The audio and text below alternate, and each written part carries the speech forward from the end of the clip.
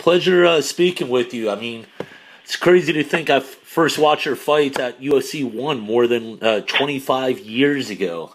Could you have ever imagined you'd still be a part of fighting so many years later, now running a Valor Bare Knuckle?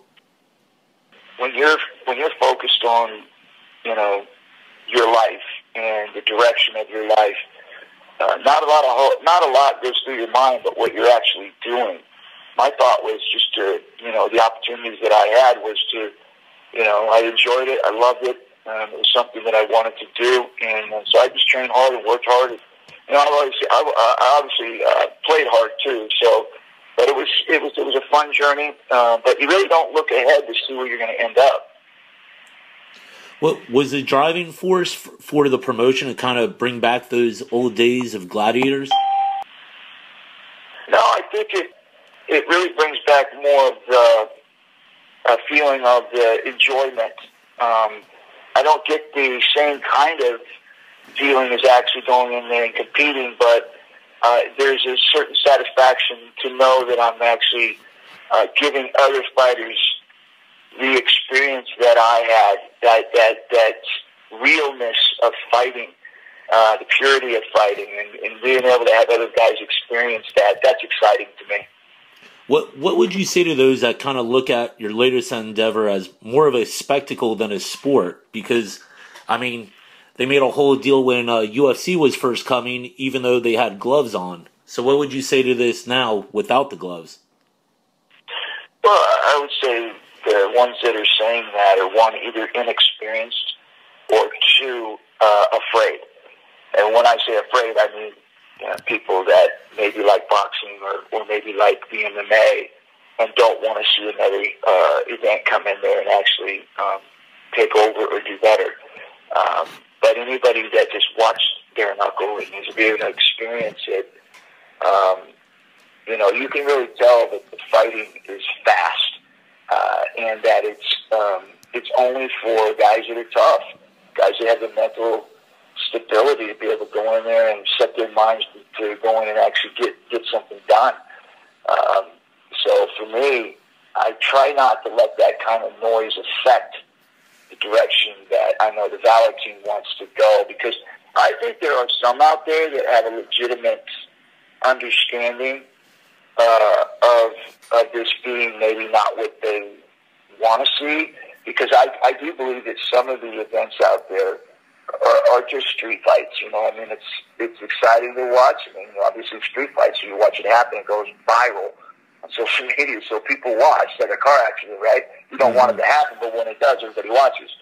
But I believe that's what some of these other fight leagues are, because there's no cleanliness to it. Like, guys holding each other and punch each other in the head while they're holding each other's head. There's some of that stuff that we want to clean up and make it more of an event that you can watch like you would if you were boxing or if it was MMA. That it has some cleanliness to it, where you know what you're watching, and it's not just two guys, holding on to one another, trying to rabbit punch or headbutt or do whatever you're doing to somebody. So that's why when we brought in Valor, we said, we wanted to have the actual boxing rules, but we just want to take the gloves off so that people can see some professionalism. Now, during the early days of MMA, especially UFC, Pride, and all that, fighters basically were learning skills on the fly, really, while fighting. So, there's nowhere to train. So, do you ever imagine how much better even your Hall of Fame career would have been with all these advancements in training, the plethora of coaches out there really today? Yeah, the sky is the limit. I mean, I did a lot of the stuff I did, which put me in the Hall of Fame. Blind because there was no understanding. And a lot of the training stuff that we did, people would look at it and go, man, that's crazy, man. Why you guys train like that?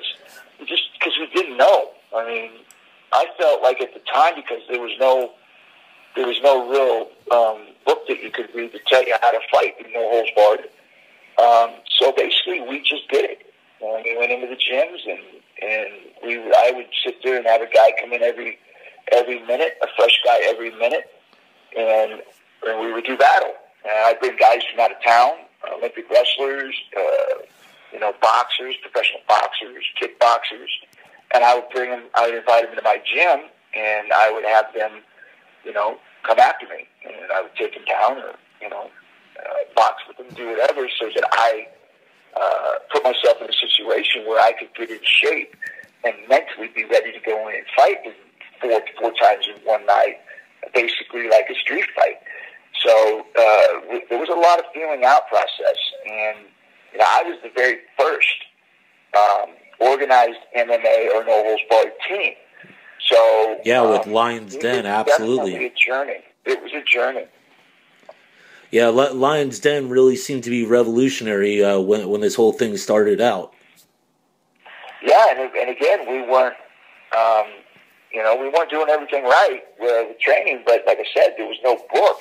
But I will say this: that my guys succeeded because I made them fight in the gym, and I wanted to go through worse than what they would go through in the ring, in the gym, so that when they stepped in front of the crowd, they had nothing to fear because they had already gone through the worst. Yeah, I know you've talked about it in the past before. There's so many stories about basically the audition process to get into Lions Den. People said it was almost worse than like going into the military. So is that really what was kind of needed to really show that these guys were willing to work hard and take it to that next level? Yeah, one of the things that I wanted to weed out was I didn't want to have to train somebody for a year and then they walk away because they just didn't want to do it. So I felt like if I could put them through a one-day training, which was probably about an 8-hour training thing, it was brutal, that if they were able to make it through that day, then I had somebody that I knew wanted to do it, and they weren't going to walk away halfway through the training. And so it was a system that really worked because I didn't have very many people actually walk away. I think I had 2 out of all of the guys that passed the Lions Den that literally just walked away. But every one of those guys that did walk away were already successful. Does it kind of irritate you when, so many fighters of today kind of claim that superiority to those that fought years ago, but, you guys have to have so much resolve. They fight one time, whatever, every 6 months, a year. You guys had more than a few fights in one night. Yeah, there was 3 to 4 fights in one night. I remember in a month that I had fought, I think it was 6, so it was like 8 times in 1 month. Jeez. Because I had done a tournament over in Japan, and then I fought twice in the UFC within a month's period. So it really was, the Wild Wild West, because there was really no sanctioning body to keep guys from just going from tournament to tournament. I remember hearing stories about some guys that would drive across the United States, and they would stop in different places that had fights along the way, and they would just fight. And so it was, like I said, it was something that when you watch movies, those are kind of things that you see in the movies. But it was real. People did it, and I did it. I was one of those guys that literally would walk out behind the bar would close down, and you'd find the toughest guy in the bar, and guys would start betting on the fight behind the bar. But was it one of those too, though? After those kind of fights behind the bar that you guys kind of hugged it out? It was kind of like one of those where it's water under the bridge after the fight. Well, not necessarily, because a lot of times you would go into some uncharted territory. For instance, one of the things that I did, woke up at 2 in the morning. One of my buddies wanted to bring me down because this guy had heard I'd won this Tough Man, and that they had this. It was kind of a biker bar, and that they thought that they wanted to fight me, and they were going to put up $500. And so he came and got me, and so I remember going out there and walking into this circle of cars with these lights lit up behind this bar that was already closed. And I walked out, fought the guy, knocked him out, but we grabbed our money and left because it wasn't a comfortable atmosphere when you're walking into someone else's territory and it's their fighter, and you basically knock him out, and you're going to stand around and party with him. I don't think the night's going to end very well. So we just jumped in the truck and left after we were done. What about on a professional level? Has kind of time healed old wounds? I mean, like the bad blood, maybe with the Gracies, Tito Ortiz, any of that? No, I've actually made an effort to go out and bury the hatchet with myself, Tito, Dana White, a lot of guys that we had disagreements or arguments or frustration towards one another. The only one that has, I don't know, I guess just rubs me wrong, and I can't seem to understand him, and that's Hoist, because the last fight that we had, he knew me in the going low. There was a couple other things in our fights that they had done to lean things towards their way, but he would never accept that he had done something wrong, and to me that just bothers me, because as a fighter, and the pride and the humility that you have towards another fighter, that what's right is right, and you've got to go, hey, listen, yeah, it was a mistake, sorry about that. Even when the fight happened, and even the press conference, he admitted to doing it by saying, well, that's the way we used to fight, and it just rubbed me wrong. I'm thinking, yeah, but we're not fighting that way anymore. If we were, I would not have clinched. I would not have been there, because I know the rules are different. Unfortunately, he wouldn't fight me again. I asked for that. Scott Coker did not want to put the fight back together again. I don't know why, because numbers, each time I fought, went through the roof. Record-setting numbers. So I'm not sure why that did not happen right after that again, but like I said, it bothered me. It's one that bothers me today still, because I know me, if I hit somebody, and I've done it, I proved it when I fought Royce in the very, very first fight we fought, where the referee didn't know that I had tapped, and he literally asked me again, because he was going to have the fight keep going, and I looked at him and said, no, I tapped, which I didn't want to. I wanted to keep fighting. It just was one of those things where I had been unfamiliar with the gi, and it was something I hadn't experienced before. So I was really frustrated at myself and wanted to go at him again. But I knew that I tapped. And so I admitted it when he said, Hoist's point, no, you tapped, you tapped. And so I had to admit it right there on TV, pay-per-view, in front of everyone. But when it came to him and he hits me in the groin, he was comfortably taking the win. And to me, that just doesn't set well. Wow. People who haven't really competed like at that highest level, whether as a fighter or another sport, I got to imagine you can't just turn off that mindset. So how could you ever really step away, even when like people are telling you you're past your prime or not? It's kind of like that inner like desire to keep going. I think that people, when they're saying that, they don't understand why I'm doing it. I think it hurts some people to see someone like me, who they followed over the years, not be as good as I used to be. And it hurts to see some of them that respect me or love me. It hurts them to see me lose. But what they don't understand is that it's something that I enjoy doing, and that I have fought all of this way, earned my reputation, earned my opportunities to be where I was at, and that if I want to go out and fight for $500,000 or $1 million, even though I'm out of my prime, shouldn't I have that right to fight as long as I want to fight, just as long as I'm able to go out and compete? Because it really is an opportunity for me to keep doing what really gets me my blood going and gets me excited, even though I'm not as good as I used to be at that time.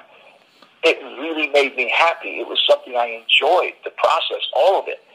And to have someone tell me, past your prime, you shouldn't do it anymore, they don't know what it's like to be there and have something that you truly love be taken away from you. You need to walk away when you know that you've had your fill and you don't want to do it anymore. But as long as you have the desire, who's to tell you not to keep going? Exactly. I don't understand that process. I mean, people look at it from a completely different angle because they're not in there actually fighting. It's like when people get forced into retirement I mean, it hurts them. It's frustrating to them because it's the same thing of you being, even though you can still do the job, but because you're older, for whatever reason, people put retirement or making people walk away. They always seem to want to put an age on it. And I think age is not something that you look at. I think you look at the actual person themselves. And if they're still capable of doing the job, then why not let them do the job as long as they want to do it? I see fire department, police department, all these different government jobs that have a time frame on it. And as soon as you hit that time frame, whether you're still one of the best, it doesn't matter. They're going to let you go because they just won't bring you past the time frame. And it doesn't make sense because everybody's different. All of us are different. Some people seem to age well. And so it's not fair for them to push you out when you're still capable of doing the job. You may not be the best at it, but you're still capable of doing it. Yeah, it kind of goes back to one of my favorite quotes of a movie was Shawshank Redemption: "Get busy living or get busy dying." But yes, so kind of like everybody's in a whirlwind with this pandemic. How has it affected you in the promotion and how you're able to move on to the next event? Yeah, it's tough because it just seems like you don't know which way the wind's blowing. Unfortunately, for the people of the United States, we're stuck in between a political war. And it seems like all these different situations that we're using as ammo to hurt another person. And that's not right. All these things that are happening are all stuff that are being shoved down people's throats and used as political, poison to hurt somebody or to try to push someone in power out or people's in power out. So for us, sitting around and having to watch the news and see how these people talk to one another and the anger they have towards each other, or just viewing the future generation of our young kids on how you're supposed to act towards one another. And it's not a good thing. It's really not. There's no respect paid towards anybody. It's almost the same thing as you put an age on something. Instead of looking at a person for who they are as a person, you're looking at them because they're a Democrat or a Republican. And if they're one or the other, you hate them. And you don't even know them. And that's what we're in the middle of with all these things that are happening, is that no one seems to want to lift their hand up and actually get the job done. I had my daughter had a friend of hers. Her father passed away 2 days ago. Oh, wow. And they basically went in. He had called into the hospital. They told him that he had these different symptoms.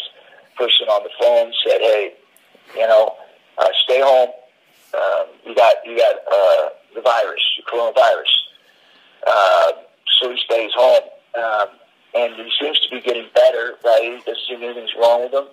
And then within 2 months, he goes back in, and they're testing him for corona. They can't find anything.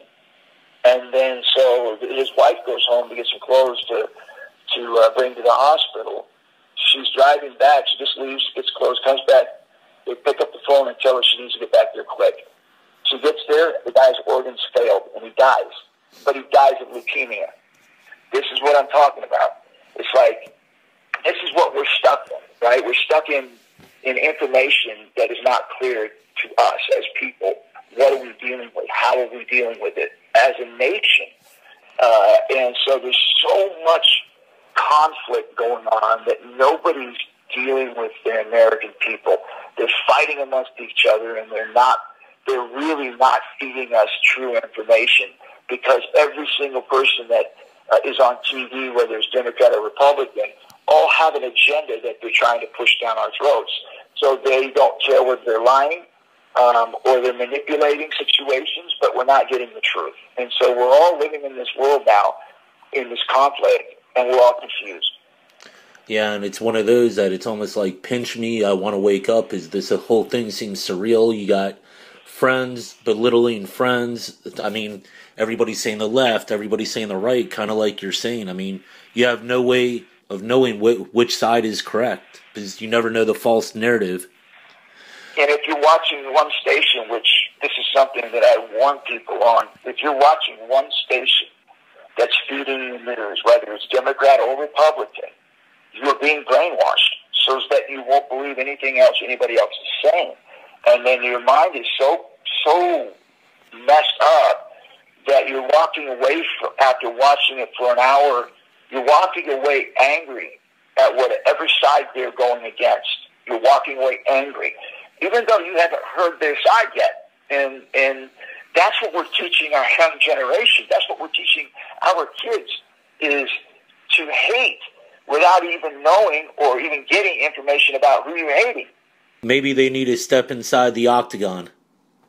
Well, I tell you, that to me has always been, even when we were in group home, there's always been the purest way of getting respect for each other. Is two guys get angry at one another, they want to fight, we put them in the pit, which was a dugout pool, and you would go at it until both of you had had enough. Most of the time, they get very tired within 1 or 2 minutes, and then they're hugging one another. After they're punching each other, they finally hug each other, and they're good.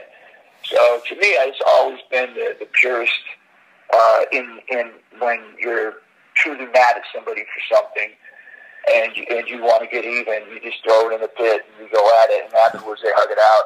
I mean, obviously that's a little extreme when you're talking about adults and grown-ups. Yeah, that's just not possible. But if you look at what that is, that's coming together and dealing with it.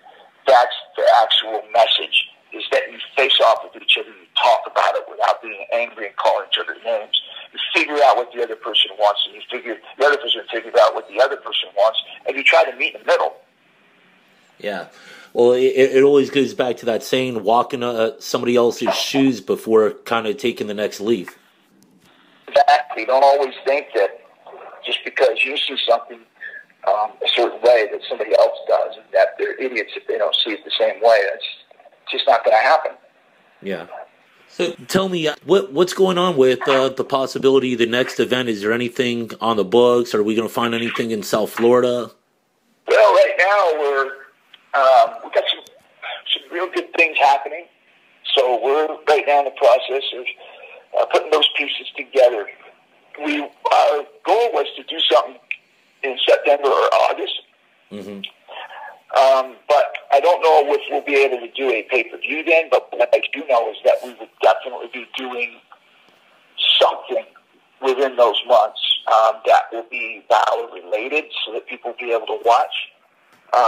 And we got, like I said, we've got some interesting partners that are building the Valor team as we speak, and building our network, social media, all those things that will help us when this pandemic hopefully lets go of its stranglehold, and we'll be able to start moving forward again. We'll be ready to do that. And right now, we've got to deal with the restrictions and all that. So we're building it so that we don't, even if the thing goes on for another year, we're still able to reach the people and be able to put on events in a creative way. So that's what we're doing now. We're dealing with the pandemic. The team is building certain platforms for us to be able to start doing stuff. Either September, October, maybe earliest August, that we might have something out there, but not a full-blown fighting event, but it will be something that people will be able to watch that will be creative and fun. So just stay tuned, man. We're working behind the scenes. We're building something I think is going to be special. But at the same time, too, I'm also, if you're a fan of wrestling and a fan of mine, mm-hmm. I am July 18th. I'm going to be Impact Wrestling in Nashville. It'll be on, I believe it's a pay-per-view, but it'll also be Access TV at, I believe, it was at 5 o'clock my time, 8 o'clock Eastern time. So yeah, so if you want to check that out, it's Impact Wrestling. So that's what I'm doing. Going for the tag team titles with myself and Sammy Callahan against the North. That should be real fun. I got some issues with those guys that I need to take out on them. Yeah, so got that stuff going. Got a book that's coming, that's out. It's an interesting read. So, yeah, so a lot of interesting stuff. Very excited that I'm able to stay this busy while this pandemic's going. Yeah, it almost makes you more focused, I guess. Well, it definitely doesn't allow you to get unfocused because you got a lot of time that there's really nowhere to go or nothing to do. So I focus on the stuff that I know that I can make a difference, and looking forward to really getting out there and getting this Impact Wrestling going, because I love being in front of fans, whether it's on TV or in the stadium. But at the same time, I also love fighting, and I love the bare knuckle. I always thought that was the purest form of fighting. So being able to have other fighters follow their dreams, man, that's fun for me. What do you think of the idea of fighting without fans in the crowd? Is that something that you'd entertain, or you'll wait till they're allowed back? Yeah, I mean, I think right now our thought is to build a platform to move forward with the way things are. There is no crowds. It's basically social media, and TV, and pay-per-view. So as we move forward, that's what we're doing. Because when this thing does let go, the fans do come back in, our platform that we build will be friendly to both social media and also live crowds. So we're excited about the future. Awesome. And just kind of wrapping it up, I mean, what would you say to somebody who wants to be a fighter, namely a part of Valor? I mean, what luxury should they plan to kind of give up if they're going to try and be a part of it? Well, the first thing I would say is that, you got to have a plan B. Whenever you go into, whether it's any sporting event or anything that is physical, that there's injuries, there's definitely a high volume of injuries, you need to have a plan B, because I don't care if you're the greatest fighter in the world. I've seen a lot of guys, and I've trained guys that were really, really good that had an injury, and that injury basically took away their opportunity to be the greatest. And so to have a plan B in case something happens to where you don't actually reach that place that you need to be, even though in your mind you know you're good enough to, it's a sad sight to see somebody that puts all their eggs in one basket, and the next thing you know, there's no other way for them to go because they put everything into it. So I say, make sure that you have an out, that if something does come up and something happens, that you have something to fall back on, whatever it be, whether it's a fireman or a teacher or whatever it is that you choose to do. Just have that plan B, because it's an uncomfortable feeling to know that if something happens to you, that you can't support your family. Awesome. Well, hey, I really, really appreciate your time.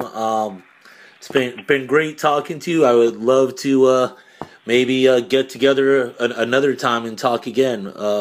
Look forward to the future of all your events and all your other endeavors. Well, I appreciate that. And one last thing is shout out to everyone out there that's listening. I appreciate you guys listening. And one of the things I always like to tell people is that every single day when you wake up, man, you always try to be better than you were yesterday. God bless. Thank you.